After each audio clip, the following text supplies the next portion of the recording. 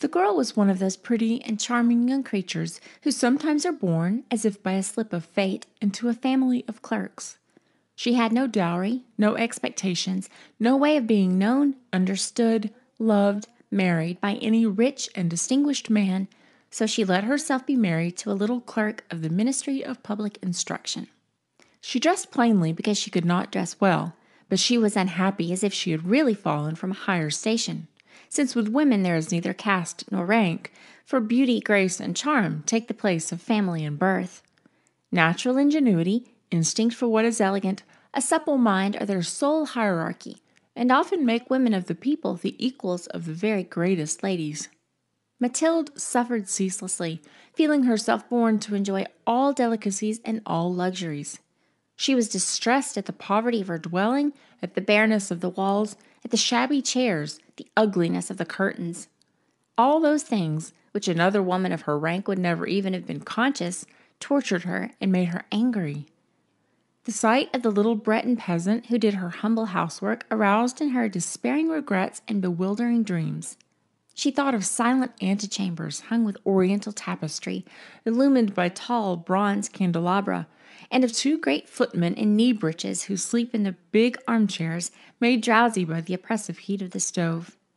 She thought of long reception halls hung with ancient silk, of the dainty cabinets containing priceless curiosities, and of the little coquettish perfumed reception rooms made for chatting at 5 o'clock with intimate friends, with men famous and sought after, whom all women envy and whose attention they all desire.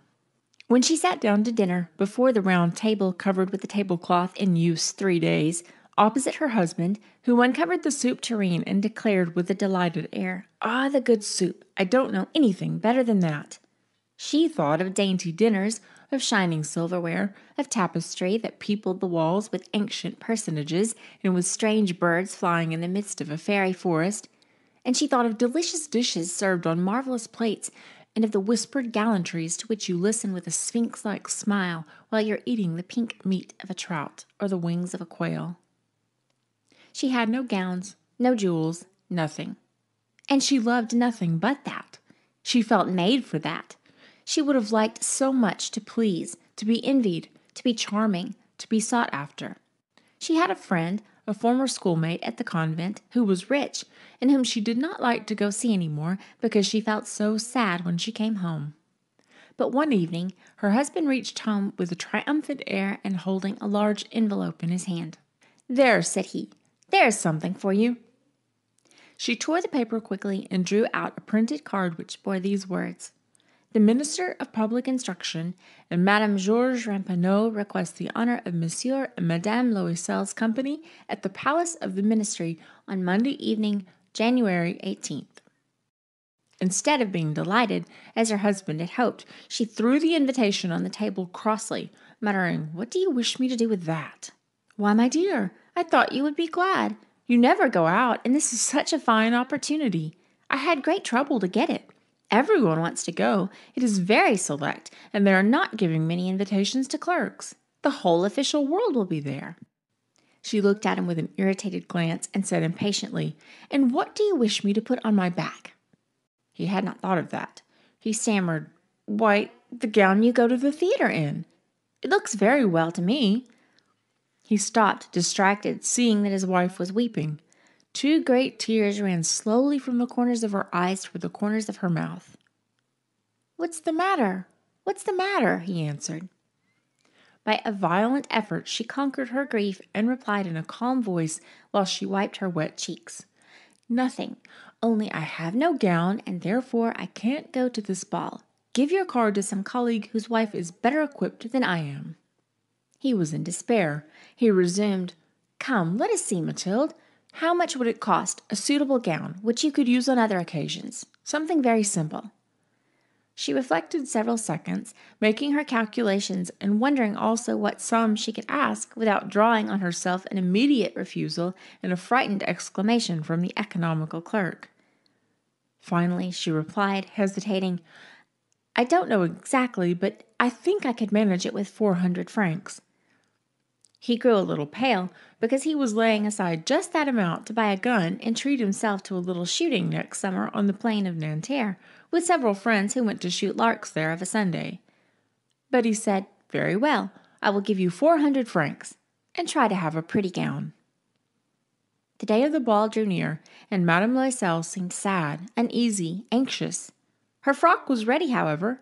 Her husband said to her one evening, "What is the matter? Come, you have seemed very queer these last 3 days." And she answered, "It annoys me not to have a single piece of jewelry, not a single ornament, nothing to put on. I should look poverty-stricken. I would almost rather not go at all." "You might wear natural flowers," said her husband. "They're very stylish at this time of year. For 10 francs you could get 2 or 3 magnificent roses." She was not convinced. "No, there's nothing more humiliating than to look poor among other women who are rich." "How stupid you are!" her husband cried. "Go look up your friend, Madame Forestier, and ask her to lend you some jewels. You're intimate enough with her to do that." She uttered a cry of joy. "True, I never thought of it." The next day she went to her friend and told her of her distress. Madame Forestier went to a wardrobe with a mirror, took out a large jewel box, brought it back, opened it, and said to Madame Loisel, "Choose, my dear." She saw first some bracelets, then a pearl necklace, then a Venetian gold cross set with precious stones of admirable workmanship. She tried on the ornaments before the mirror, hesitated, and could not make up her mind to part with them, to give them back. She kept asking, "Haven't you any more?" "Well, yes, look further. I don't know what you like." Suddenly she discovered in a black satin box a superb diamond necklace, and her heart throbbed with an immoderate desire. Her hands trembled as she took it. She fastened it round her throat, outside her high-necked waist, and was lost in ecstasy at her reflection in the mirror. Then she asked, hesitating, filled with anxious doubt, "Will you lend me this? Only this?" "Why, yes, certainly." She threw her arms round her friend's neck, kissed her passionately, then fled with her treasure.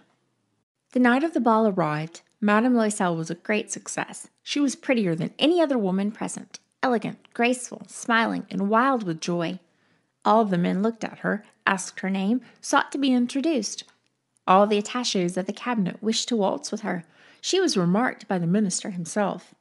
She danced with rapture, with passion, intoxicated by pleasure, forgetting all in the triumph of her beauty, in the glory of her success, in a sort of cloud of happiness comprised of all this homage, admiration, these awakened desires, and that sense of triumph which is so sweet to a woman's heart.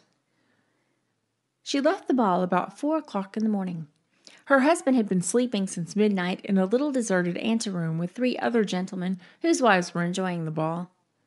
He threw over her shoulders the wraps he had brought, the modest wraps of common life, the poverty of which contrasted with the elegance of the ball dress. She felt this and wished to escape so as not to be remarked by the other women who were enveloping themselves in costly furs. Loisel held her back, saying, "Wait a bit, you will catch cold outside. I will call a cab." But she did not listen to him and rapidly descended the stairs. When they reached the street, they could not find a carriage and began to look for one, shouting after the cabmen passing at a distance. They went towards the Seine in despair, shivering with cold. At last they found on the quay one of those ancient night cabs which, as though they were ashamed to show their shabbiness during the day, are never seen round Paris till after dark. It took them to their dwelling in the Rue de Mortier, and sadly they mounted the stairs to their flat. All was ended for her. As to him, he reflected that he must be at the ministry at 10 o'clock that morning. She removed her wraps before the glass so as to see herself once more in all her glory. But suddenly she uttered a cry. She no longer had the necklace around her neck. "What is the matter with you?" demanded her husband, already half undressed. She turned distractedly toward him. I've lost Madame Forestier's necklace," she cried. He stood up, bewildered. "What? How? Impossible!" They looked among the folds of her skirt, of her cloak, in her pocket, everywhere, but did not find it. "You're sure you had it on when you left the ball?" he asked. "Yes, I felt it in the vestibule of the minister's house." "But if you'd lost it in the street, we should have heard it fall. It must be in the cab." "Yes, probably. Did you take his number?" "No. And you didn't notice it?" "No." They looked thunderstruck at each other. At last Loisel put on his clothes. I shall go back on foot, he said, over the whole route to see whether I can find it. He went out. She sat waiting on a chair in her ball dress, without strength to go to bed, overwhelmed, without any fire, without a thought. Her husband returned about 7 o'clock. He had found nothing. He went to police headquarters, to the newspaper offices to offer a reward. He went to the cab companies, everywhere, in fact, whither he was urged by the least spark of hope. She waited all day in the same condition of mad fear before this terrible calamity. Loisel returned at night with a hollow, pale face. He had discovered nothing. You must write to your friend, said he, that you have broken the clasp of her necklace and that you are having it mended. That will give us time to turn round. She wrote at his dictation. At the end of the week they had lost all hope. Loisel, who had aged 5 years, declared, we must consider how to replace that ornament. The next day they took the box that had contained it and went to the jeweler whose name was found within. He consulted his books. It was not I, madame, who sold that necklace. I must simply have furnished the case. Then they went from jeweler to jeweler, searching for a necklace like the other, trying to recall it, both sick with chagrin and grief. They found in a shop at the Palais Royal a string of diamonds that seemed to them exactly like the one they had lost. It was worth 40,000 francs. They could have it for 36. So they begged the jeweler not to sell it for 3 days, and they made a bargain that he should buy it back for 34,000 francs in case they should find the lost necklace before the end of February. Loisel possessed 18,000 francs which his father had left him. He would borrow the rest. He did borrow, asking 1,000 francs of one, 500 of another, 5 louis here, 3 louis there. He gave notes, took up ruinous obligations, dealt with usurers and all the race of lenders. He compromised all the rest of his life, risked signing a note without even knowing whether he could meet it, and frightened by the trouble yet to come, by the black misery that was about to fall upon him, by the prospect of all the physical privations and the moral tortures that he was to suffer, he went to get the new necklace, laying upon the jeweler's counter 36,000 francs. When Madame Loisel took back the necklace, Madame Forestier said to her with a chilly manner, you should have returned it sooner. I might have needed it. She did not open the case, as her friend had so much feared. If she had detected the substitution, what would she have thought? What would she have said? Would she not have taken Madame Loisel for a thief? Thereafter, Madame Loisel knew the horrible existence of the needy. She bore her part, however, with sudden heroism. That dreadful debt must be paid. She would pay it. They dismissed their servant. They changed their lodgings. They rented a garret under the roof. She came to know what heavy housework meant and the odious cares of the kitchen. She washed the dishes, using her dainty fingers and rosy nails on greasy pots and pans. She washed the soiled linen, the shirts, and the dishcloths, which she dried upon a line. She carried the slops down to the street every morning and carried up the water, stopping for breath at every landing. And dressed like a woman of the people, she went to the fruiterer, the grocer, the butcher, a basket on her arm, bargaining, meeting with impertinence, defending her miserable money sou by sou. Every month they had to meet some notes, renew others, obtain more time. Her husband worked evenings, making up a tradesman's accounts, and late at night he often copied manuscript for 5 sous a page. This life lasted 10 years. At the end of 10 years they had paid everything, with the rates of usury and the accumulations of the compound interest. Madame Loisel looked old now. She had become the woman of impoverished households, strong and hard and rough. With frowsy hair, skirts askew, and red hands, she talked loud while washing the floor with great swishes of water. But sometimes, when her husband was at the office, she sat down near the window, and she thought of that gay evening of long ago, of that ball where she had been so beautiful and so admired. What would have happened if she had not lost that necklace? Who knows? Who knows? How strange and changeful is life! How small a thing is needed to make or ruin us! But one Sunday, having gone to take a walk in the Champs-Élysées to refresh herself after the labors of the week, she suddenly perceived a woman who was leading a child. It was Madame Forestier, Still young, still beautiful, still charming. Madame Loisel felt moved. Should she speak to her? Yes, certainly. And now that she had paid, she would tell her all about it. Why not? Good day, Jean. The other, astonished to be familiarly addressed by this plain goodwife, did not recognize her at all, and stammered, But, madam, I do not know. You must have mistaken.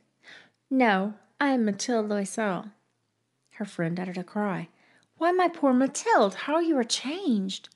Yes, I have had a pretty hard life since I last saw you, and great poverty. And that because of you. Of me? How so? Do you remember that diamond necklace you lent me to wear to the ministerial ball?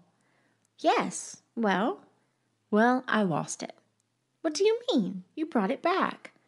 I brought you back another exactly like it, and it has taken us 10 years to pay for it. You can understand that it was not easy for us who had nothing. At last it is ended, and I am very glad. Madame Forestier had stopped. You say that you bought a necklace of diamonds to replace mine?